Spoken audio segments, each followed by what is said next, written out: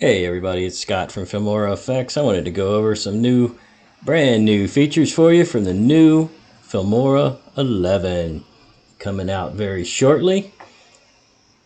This thing is just loaded with new features. Some are very prominent, like the new stock media, one of my favorite new features. It ties you directly into Jiffy for GIFs and stickers.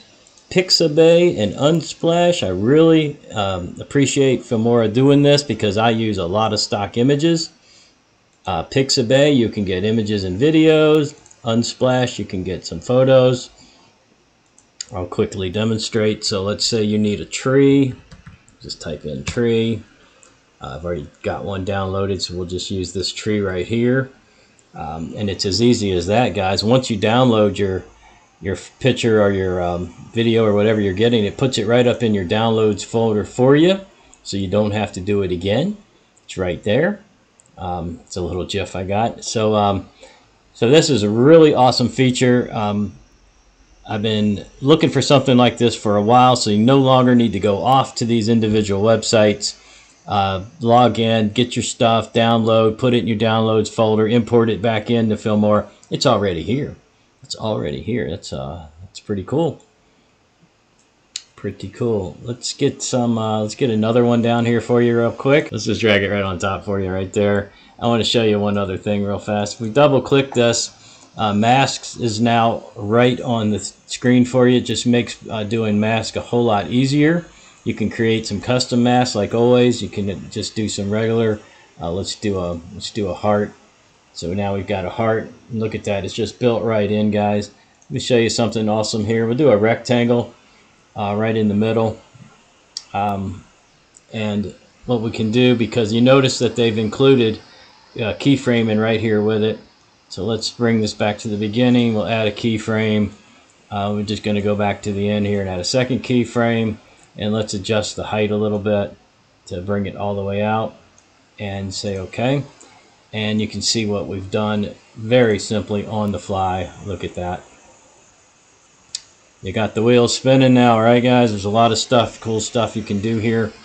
You can just an enormous amount of potential with the new version of Filmora 11.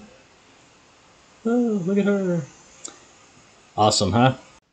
Let's talk about another major feature of Filmora 11. That is custom speed ramping. Wow, can you believe that, guys? Custom speed ramping is built right in. Let me show you really quickly. I've downloaded from Pixabay a little video here of some cars moving. Okay, and you just go ahead and just watch this in normal speed. It's only 10 seconds long.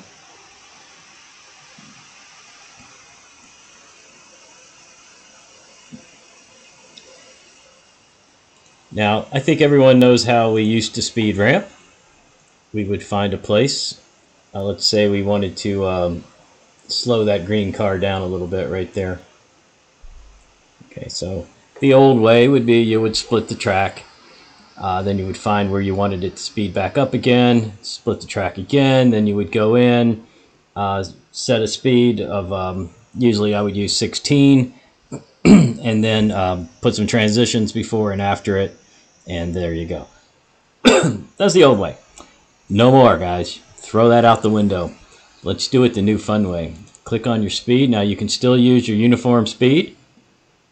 Slow, fast, normal, freeze frame. You remember all that. But look at this, speed ramping. All right, built right in. And notice I have not split the track, by the way. So built right in are some speed ramps for you. Flash in, flash out, jumper. These are all really fun and customize, even funner.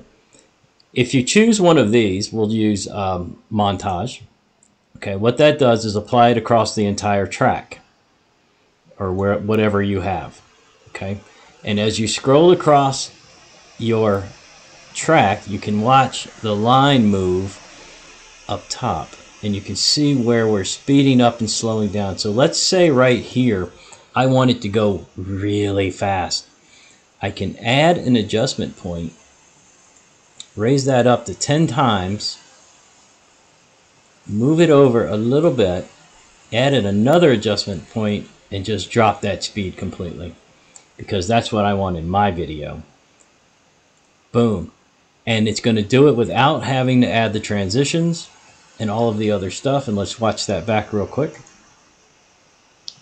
Boom. And then slow down. Is that just amazing or what? This may be the number one feature for me, why I would choose to use Filmora 11 to edit my videos right here. You know, I don't speed ramp a lot, but when I do, it's a pain the old way. Not anymore, guys. It's just so simple. Double click, get you right back here. And now, instead of using Montage, first we're just going to go no. And let's use custom. So right now, there's no speed anywhere.